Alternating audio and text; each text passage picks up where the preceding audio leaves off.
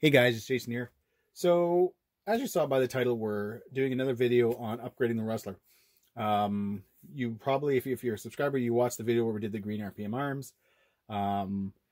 Since then, I did the green rod ends. They're just the RPM Traxxas long rod ends. Those give it a really cool look. Plus, I've actually had issues, over the years when I've been bashing, that I've actually had rod ends break on me, and every time I've ever switched them over to the RPM, that totally eliminates that. So I knew I kind of want to do those, and obviously being that they're green, that was just even that much better. But tonight's video, guys, what we're doing is we are upgrading to a set of 2.8-inch Badlands. These are the new ones. They're on the Raid rims. So if you haven't seen those yet, they are really cool because what they do is they allow you actually change the hubs in them. They come with a short set and a long set. And what that allows you to do is that you're able to change your offset without having to worry about, buying different rims type thing. So, tire comes like this. Obviously with a big hole in the middle. And then inside comes the hubs. So, you get a long hub and a shorty hub. So now the cool thing about that is that you can mount up the shorty, and your tire will be tucked in a bit. However, being that these are, I don't know if I'll be able to show it on camera, bigger and wider, so they're taller and wider than the stock ones, I have a feeling I'm going to be using this long offset, or the longer hub, to basically kind of push the tire out a little bit so that it'll clear the body and allow for, obviously, prevent rubbing and all that other stuff. So let's get to mounting these suckers up. Right, guys, what I'm going to do is, like I was saying, I'm going to mount up one with the long hub and then one with the shorty hub, just to kind of, we'll get an idea. I'll be able to fit, one on one side, one on the other, and that way I can just, that's just for centering the hub. That way we can kind of get an idea of what works and not so much what looks better, but basically what, at the end of the day, again, will just necessarily work better. Not going to worry about putting all the screws in just yet.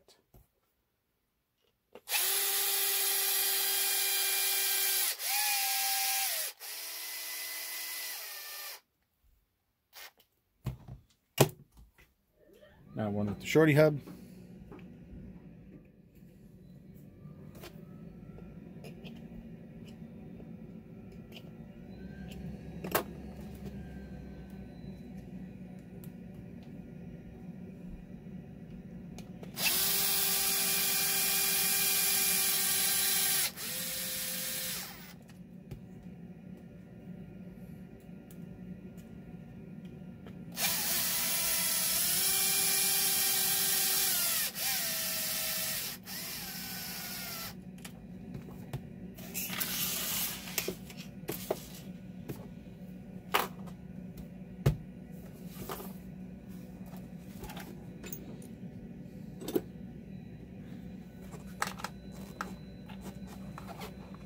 So we'll put, I guess, the shorty on this side, and we'll put the long one on the other side, and we'll get an idea of how it looks.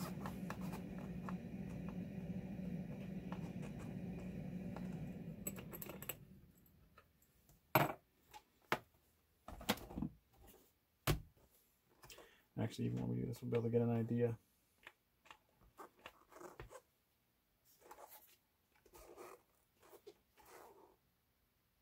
So, I'm going to show you guys this, because I don't even know now if I'm going to bother trying to mount up the shorty one. You can see, looking on the one side, how much of the rod end is sticking out. And on this side, it's way tucked in, which means I'm not even going to waste my time trying to use the shorty hub, because there's no way that's going to clear. So we're just going to go into the long one. And I don't know if hopefully that's coming across on camera the way I want it to. It's just guys, maybe like, I don't even know if it's a quarter of an inch, little bit of extra travel, which I think, or extra length, which I think is going to be just perfect for this, because like I said, there is a little bit more tire there. So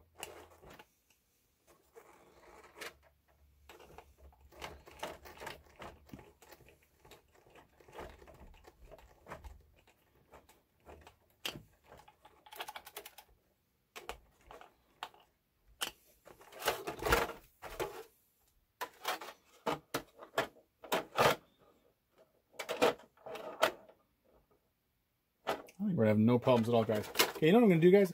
I'm gonna go ahead, I'm gonna do the rest of the tires, and I'm gonna get these mounted up, and I'll show you in a bit how this looks. So I thought I would stop here. I've got the other one done. I just wanted to, you know, let you guys see the difference in the size of the tires, from the Badland 2.8s to just the stock tires. You know, I was really worried, you know, because I did like the look of these low profiles on the truck, and just the way it looked. And I thought these would end up looking too big. But to be fair, I think they look awesome. And I have a feeling they're going to do exactly what I want them to do. Okay, I'm going to finish up the tires. All right, guys, I've gone ahead and finished off the 4 tires. And this thing, guys, looks so good. I'm so happy with the way it came out. You know, I was really kind of afraid when I was going with these that they were going to look too big on the truck. I've got the 38s on my Revo, and I always find they look a little bit, not too big, but just, they definitely look a lot bigger than stock. These, to me, look the way the truck should have came. I'm going to just take the truck outside just so we can get some better lighting and show you guys how it looks.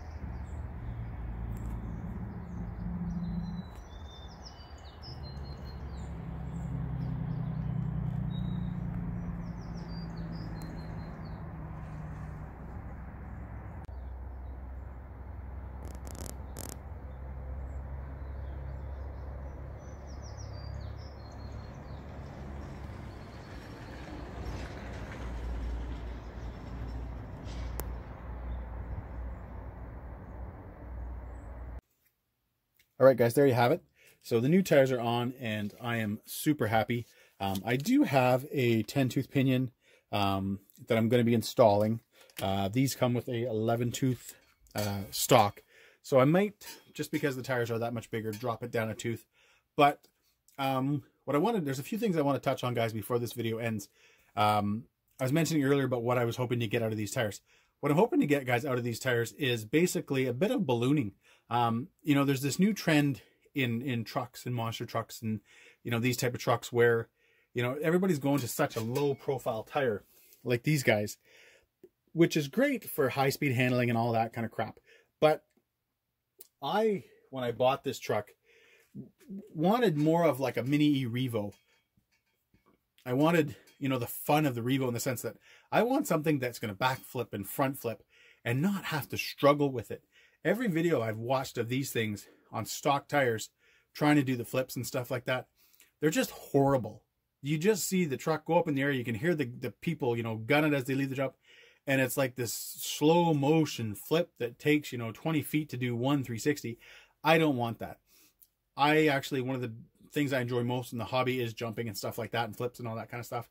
So I'm hoping by going with the 2.8s that, one, I'm getting a little bit more mass. I'm getting, you know, the tires a little bit taller, which is going to help when you're braking or throttling for your flips. But you're also going to get some ballooning.